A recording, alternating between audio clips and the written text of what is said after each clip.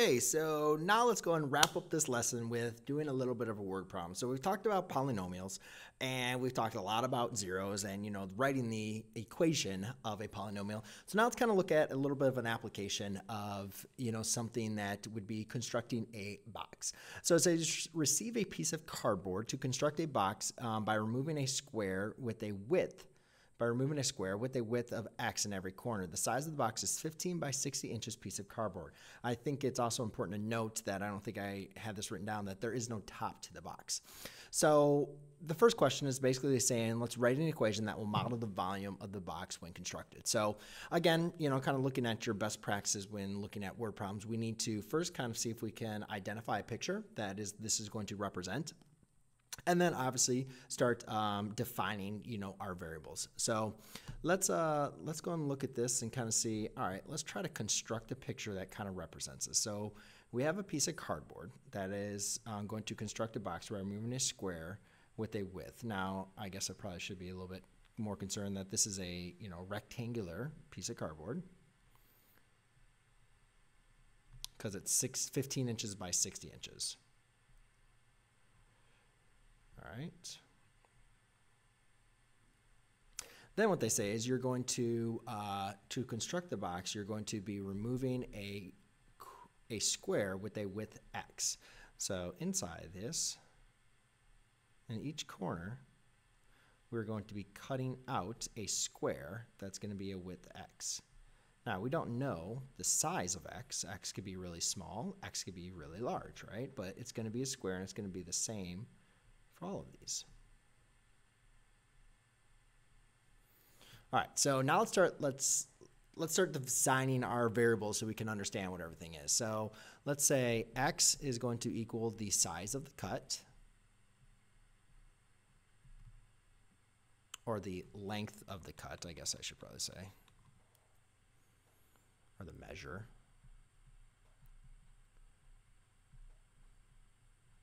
Now, notice kind of the important thing here is when you cut this, right? So what you're going to do is you're going to get what we call a net. So when you get this, you're going to get a box that's going to look something like this. If you remember, like in geometry class, we kind of talked about this as a net. So what these dashed lines would be, these would be like the lines that your net is going to be folded along. So what would happen is, when you do this, I'm going to try to do my best here. You are now going to have a box here that's going to have a open top. So it's going to look something like this with a nice little open top. All right, so we can say that that's going to be a side there, and then you're going to have a nice filled in side there. And obviously a nice little filled in, side there with the open box. So that's kind of what our box is going to be looking like. So it's going to be folded along those lines. So even though, X is representing the length of the cut, it's also going to represent the height, right? Because when you cut this and you fold it up, X is going to be the length of that cut. So this is going to be we'll call this the height. Okay. Now, they're saying write an equation to represent the volume. So the volume is going to be a function in relation to what is the size of that cut, right? Because you could have a really small cut, you could have a really big cut, and that's going to give you a different shape of a box. So the volume is going to change. So let's have V of X is going to equal the volume of the box. All right, so a couple other things that I mentioned, we see volume, right? And if you remember kind of going back to your geometry days, when we're looking at volume, volume is of a rectangular prism in this case, is basically just going to be length times width. Wow. Length times width times height. Okay, now again, just because we don't have a top, that doesn't matter. That would kind of lean a little bit more towards like dealing with surface area and so forth. With the volume, we're looking for the space that this box can basically, hold, the space inside of the box. So length, width, and height are still going to work. Now, so if X represents our height, let's look at the length and the width. And again, it doesn't matter which one you want to call length and width, but let's just call this the length and this the width. all right? Now, one thing I didn't do, I only measured x once, but again, these are square cuts, so these are all going to be x's. All right? Now, it says again that the size of the box is 15 inches by 60 inches piece of cardboard. So initially, this is, we'll call this the 60 inch because it's bigger than the this side. So initially, we have this side of the square or the rectangle cardboard is 60 inches. However, whatever x is, we're taking out 2 cuts. So we need a way to be able to represent what the width is going to be, as well as what the length is going to be. So we've defined x as the height, but we know for the basic of for the formula for volume, we need to also get to be what is going to be the length and what is going to be the width. Okay, so h is, we're going to replace h for x in this case. And now let's go and see. So if I have the width, so I basically have 60, and then I am going to be subtracting one x and another x, so that we can write that as minus 2x. And for the length, that is initially 15 inches, right? And then we're subtracting 2 cuts. So the length would be 15 minus 2x. Okay, so we have defined x, which is really the height, h. We've defined v of x, which is going to be the volume of the box with respect to x. L is going to be the length, which is 15 minus 2x. And the width is going to be 60 minus 2x. All right, so now it's saying write the equation that models. So therefore, we could say the volume, v sub x, is going to be equal to the height. I'll just put the height first, okay, because it's just x. So that's going to be the height times length times width. 15 minus 2x times 60 minus 2x. Okay.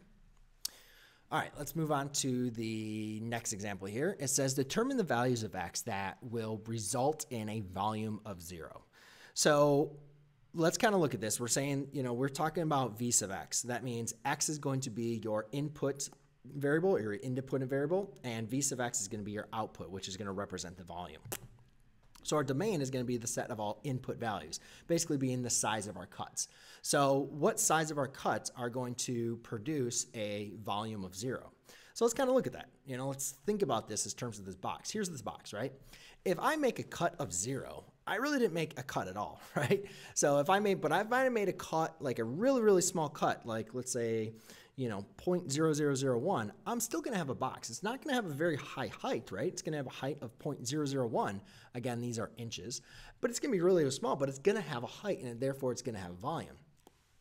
So therefore, I can look at the values of x that are going to make us have a volume of 0 would obviously be like no height at all. If you have no height, like if h is 0 or x is 0, all of this is going to be equal to 0.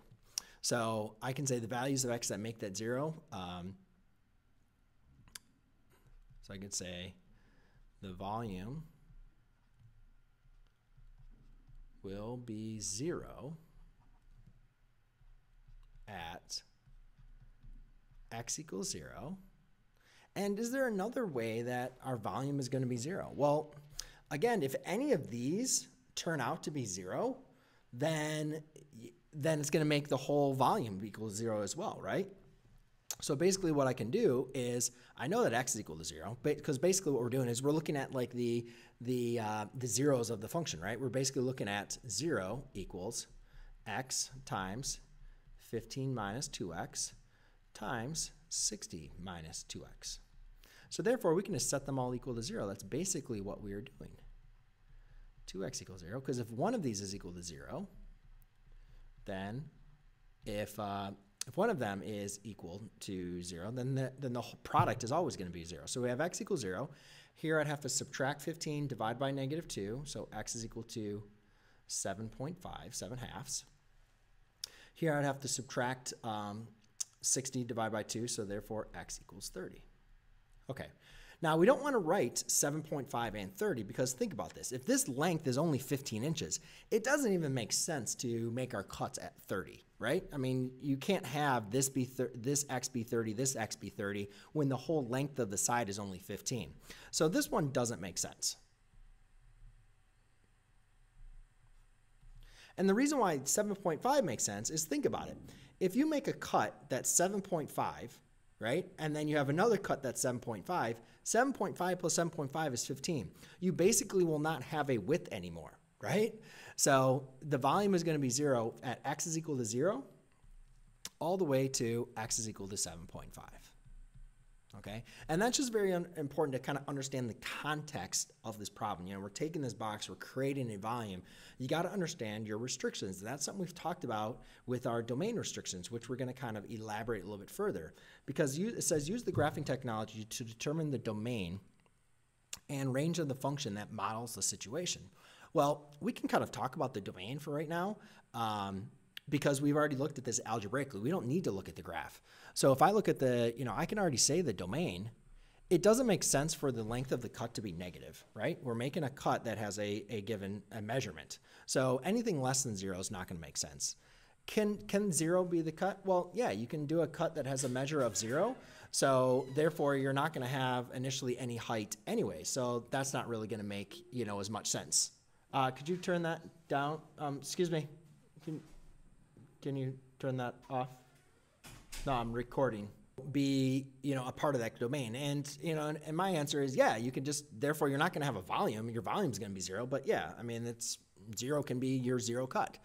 And then, so therefore we can use that kind of information to say, well, then if we can have 0, then we can go all the way to 7.5. But we're not going to go any larger than 7.5. Because to go any larger than 7.5 is not going to make any sense, because therefore your cut would be larger than the actual piece of paper. Now for the range, we know that obviously if we have a cut of 0, right, we're going to have a volume of 0. So we can have, since we said we can have a cut of 0, we're going to have a range of 0, right?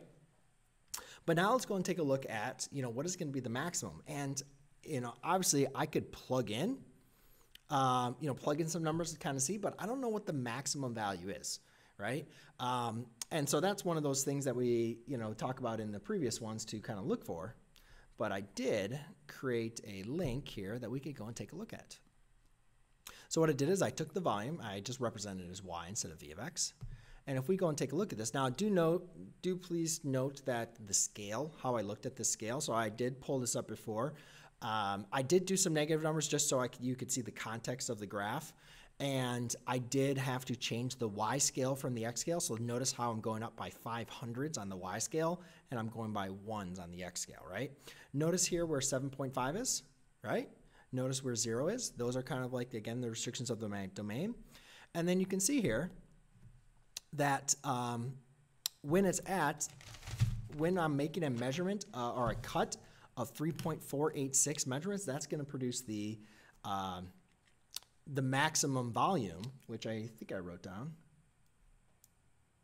Yeah, so that's going to produce a maximum volume of 1,484 inches cubed.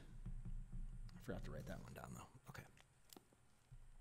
So let's go and write that down. So the range is going to be from 0 to a maximum of 1,484.021.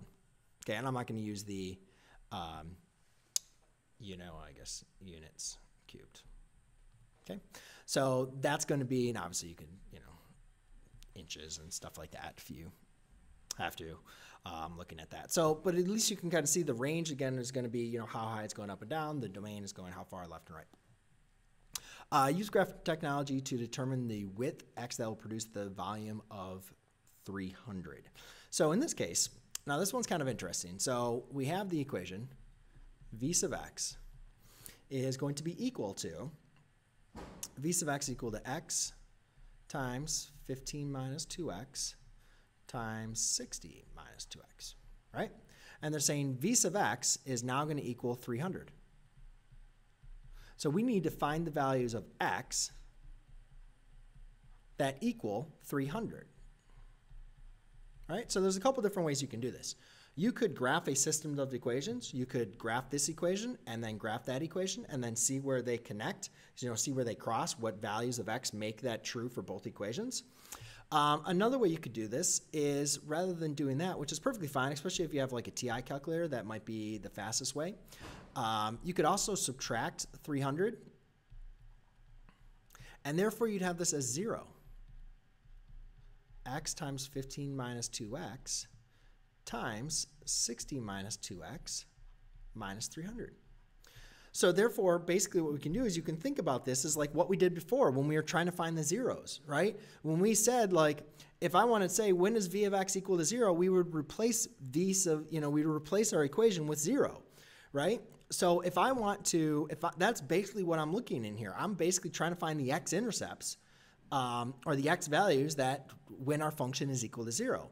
But if I want to graph this, if I plug that in the graphing calculator, that's not going to graph a function. I need to graph the function y equals this expression and then look to see where the graph crosses. So that's exactly what I did in the next example here. Is I did that. I took the function, subtracted 100, wrote it as set it to y. And now you can see that the values of x that make that function equal to 0 are going to be at 0.354 and 7.036. And before we just like assume those are the correct values, let's make sure, does that fit within our domain? Well, yeah, that fits within our domain because our domain, remember, was between 0 and 7.5, right? Now, these are pretty small cuts, but you can see how those pretty small as well as pretty big cuts that are going to be able to kind of give us your far range. Now, as far as when it's looking into, yeah, so those two cuts are both going to give us, those are going to be the two cuts that are going to give us our volume of 300. I didn't want to talk about maximizing. That was in the last one. So I think I wrote those down, which I did. Sweet. All right, so let's go ahead. So the values of x that produce a volume of 300. So I can say when v sub x is equal to 300, oops, that's cubed, inches cubed, x is going to equal 0.354 inches and